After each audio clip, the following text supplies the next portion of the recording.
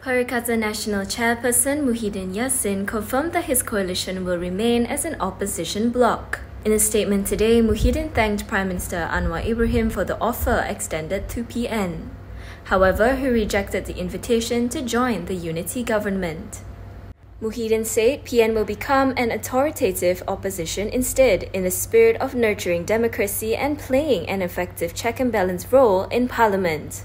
This comes after past Secretary General Muhyiddin Yassin said that the party will study Anwar's invitation to join his unity government.